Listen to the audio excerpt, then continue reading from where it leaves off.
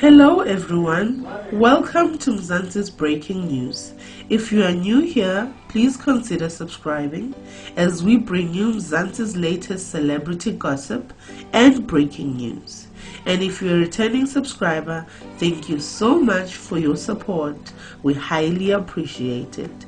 Now, let's get into the video. Cases of coronavirus have been identified. More than 2 million people have been screened in communities across the country, and of these, over 15,000 have been referred for proper testing. Alongside this unprecedented public health effort are the measures we are taking to protect livelihoods, to stave off hunger and destitution, and to set our economy on a path of recovery. This evening, I wish to address you on our economic and social response to this global health emergency. The pandemic requires an economic response that is equal to the scale of the disruption it is causing. Our economic response can be divided into 3 phases. The first phase began in mid-March when we declared the coronavirus pandemic as a national disaster. This included a broad range of measures to mitigate the worst effects of the pandemic on business, on communities, and on individuals. The measures included tax relief, the release of disaster relief funds, emergency procurement, wage support through the UIF, and funding small businesses. We are now embarking on the second phase of our economic response to stabilize the economy, address the extreme decline in supply and demand, and to protect jobs. As part of this phase, we are announcing this evening a massive social and economic support package of 500 billion rand, which amounts to about 10% of our GDP. The third phase is the economic strategy we will implement to drive the recovery of our economy as the country emerges from this pandemic. And central to the economic recovery strategy will be the measures we will embark upon to stimulate demand and supply through interventions such as substantial infrastructure build program, the speedy implementation of economic reforms, the transformation of our economy, and embarking on all other steps that will ignite inclusive growth in our economy. We will outline this in the days to come. Over the past few days, we have been in consultation with various stakeholders. We've met with business, labor, and community constituency in Nedlek. We've met with our premiers, MECs, and metro mayors, and with the members of the Presidential Economic Advisory Council. Following these meetings, Cabinet considered various proposals and finalized the social relief and economic support package that stands at the center of the second phase of our economic response. This involves, firstly, an extraordinary health budget to respond to the coronavirus pandemic.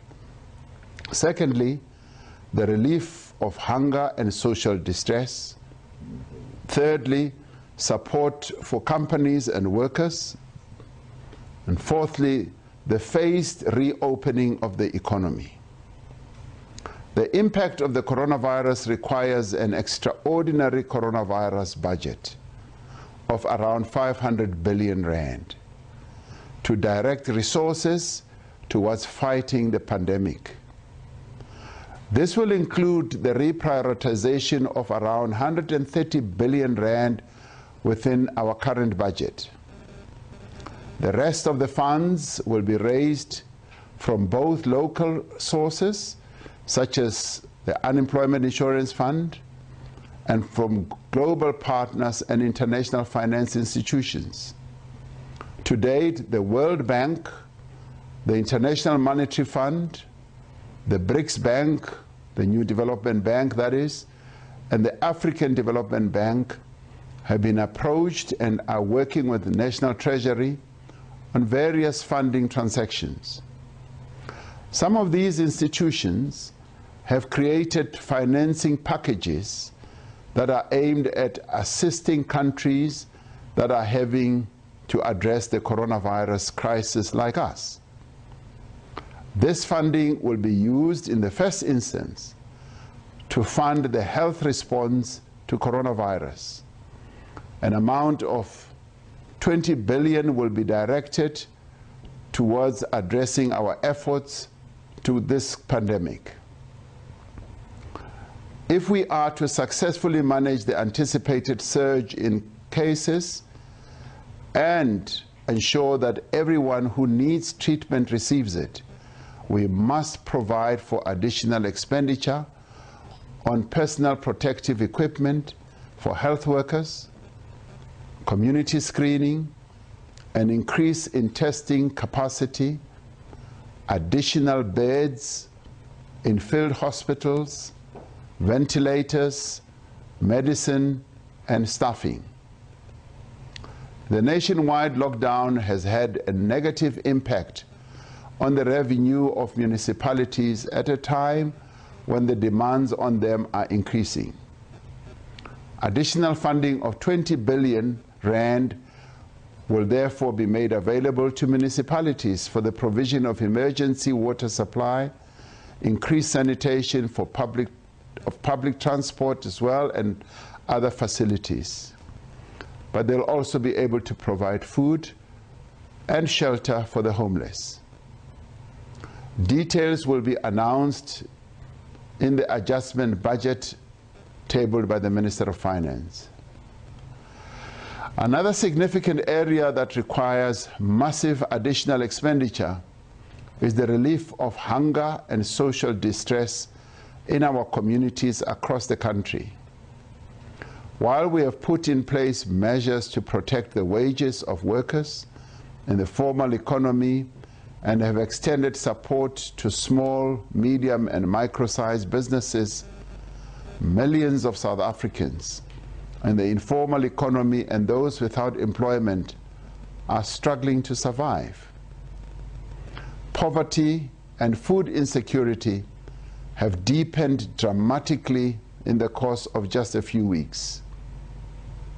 To reach the most vulnerable families in our country, we have decided on a temporary 6-month coronavirus grant.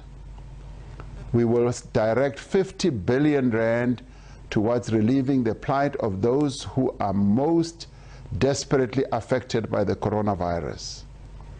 This means that child support grant beneficiaries will receive an extra 300 rand in May, and from June to October, they will receive an additional 500 rand each month. All other grant beneficiaries will receive an extra 250 rand per month for the next 6 months. In addition, a special COVID-19 social relief of distress grant of an amount of 350 rand a month for the next 6 months will be paid to individuals who are currently unemployed and who do not receive any other form of social grant or UIF payment. The Department of Social Development will issue the requirements needed to access and the application for this funding. We recognize that food distribution capacity of the government is not adequate to meet the huge need that has arisen since the start of the epidemic. The South African Social Security Agency, SASSA, will within days implement a technology-based solution to roll out food assistance at scale through vouchers and cash transfers to ensure that help does reach those who need it faster and more efficiently. In addition, to fill the immediate need, the Department of Social Development has partnered with the Solidarity Fund, NGOs in our country, and community-based organizations to distribute 250,000 food parcels across the country over the next 2 weeks. We are deeply disturbed by reports of unscrupulous people who are abusing the distribution of food and other assistance for corrupt ends. We will not hesitate to ensure that those involved in such activities face the full might of the law. While there are several interventions that already exist within government to deal with the extremely high unemployment, such as the expanded Public Works Program and the Community Works Program, these are not enough. The coronavirus will lead to many people losing their jobs. An additional 100 billion rand will be set aside for protection of jobs and also to create jobs. Since the declaration of a state of national disaster over a month ago, government has put in place a range of measures to support workers' wages and assist companies in distress. By the end of May, the UIF's special COVID-19 benefit has already paid out 1.6 billion rand, assisting over 37,000 companies and 600,000 workers. 40 billion has been set aside for income support payments for workers whose employers are not able to pay their wages. We continue to provide assistance in the form of loans, grants, and debt restructuring to SMEs, to spaza shop owners, and other informal businesses. The value of this assistance to date is over 100 million rand. An additional amount of 2 billion rand will be made available to assist SMEs and spaza shop owners and other small businesses. The IDC facility to support companies to procure or to manufacture personal protective equipment has been utilized in the past few weeks with finance of 162 million rand approved to date. Other forms of support have been extended to artists, to athletes and technical personnel, as well as to waste pickers and public works participants in the environmental sector. While these measures are providing obvious relief to many companies and workers, it is clear that there is a far greater need across the entire economy. We will therefore be introducing a 200 billion loan guarantee scheme in partnership with the major banks in our country, the National Treasury, and the South African Reserve Bank. This will assist enterprises with operational costs, such as salaries, rent, and payment of suppliers. In the initial phase, companies with a turnover of less than 300 million rand a year will be eligible to participate in the scheme. It is expected that the scheme will support over 700,000 firms and more than 3 million employees through this difficult period. A number of the banks are already prepared to roll out the product before the end of the month. Government is also working on additional support measures for vulnerable and affected sectors like the taxi industry. In addition to existing tax relief measures, we will also be introducing a 4-month holiday for companies' skills development levy contributions, fast-tracking VAT refund payments, and a 3-month delay for filing and first payment of carbon tax.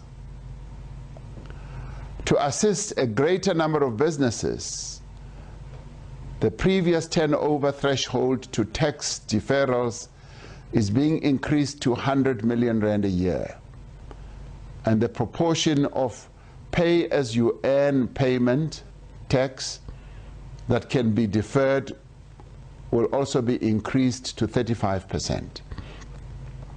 Businesses with a turnover of more than 100 million a year can apply directly to SARS on a case-by-case basis for deferrals of their tax payments.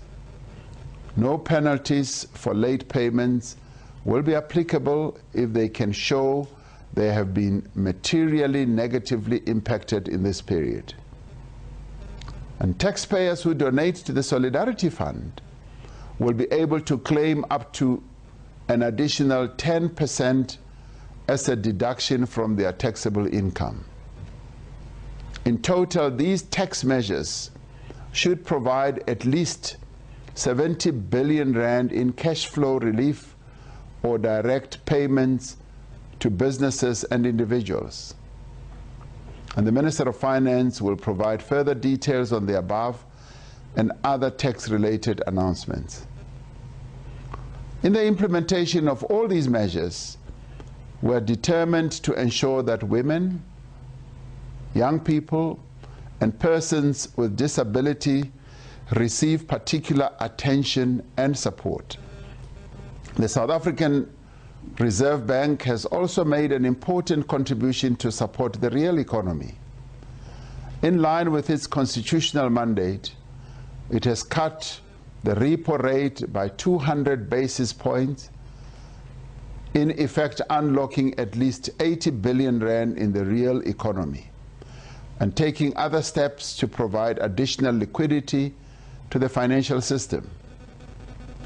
Several commercial banks and insurance companies have also assisted the economic relief effort by, among other things, delaying or reducing installment payments, providing debt relief, and waiving bank fees for grant beneficiaries. The fourth area on which Cabinet has resolved is the phased reopening of the economy. We will follow a risk-adjusted approach to the return of economic activity, balancing the continued need to limit the spread of the coronavirus with the need to get people back to work. As I have said previously, if we end the lockdown too soon or too abruptly, we risk a massive and uncontrollable resurgence of the disease. We will therefore follow a phased approach guided by the best available scientific evidence to gradually lift the restriction on economic activity. As we do so, we remain firm in our resolve to contain the transmission of the virus. We will therefore need to act with agility and flexibility in the weeks and months ahead and respond to the situation as it develops. On Thursday, I will address the nation on the measures that will be taken beyond the nationwide lockdown to reopen the economy. This crisis will not last forever, and the day will come when these measures are no longer needed. Until then, however, we must ensure that all our people receive adequate support. The scale of this emergency relief program is historic. It demonstrates that we will not spare any effort or any expense in our determination to support our people and protect them from harm. We will and we must do whatever it takes to recover from this human, social, and economic crisis. Our country and the world we live in will never be the same again. We are resolved not to merely return our economy to where it was before the coronavirus, but to forge a new economy in a new global reality. Our economic strategy going forward will require a new social compact amongst all role players: business, labor, community, and government, to restructure the economy and to achieve inclusive growth. Building on the cooperation that is being forged amongst all social partners during this crisis, we will accelerate the structural reforms required to reduce the cost of doing business, to promote localization and re-industrialization of our economy, to overhaul state-owned enterprises, and to strengthen the informal sector. We will forge a compact for radical economic transformation that ensures that advances on the economic position of women, youth, and persons with disabilities, and that makes our cities, our towns, our villages, and our rural areas vibrant centers of economic activity. Our new economy must be founded on fairness, empowerment, justice, and equality. It must use every resource, every capability, and every innovation we have in the service of the people of this country. Our new economy must open up new horizons and offer new opportunities to all South Africans. Over the past month, South Africans have opened their hearts to each other. Even at this moment, when such great sacrifice is demanded of us, we look to a better future with optimism. Even as we find ourselves at a moment of great peril and danger, even as great sacrifices are demanded, even as we dare not allow our vigilance to waver, we look ahead to a better future. I have faith in the strength and the resilience of ordinary South Africans who have proven time and time again throughout our history that they can rise to any challenge that is presented to our country. We shall recover, we shall overcome, and we shall prosper. May God bless South Africa and protect her people. I thank you.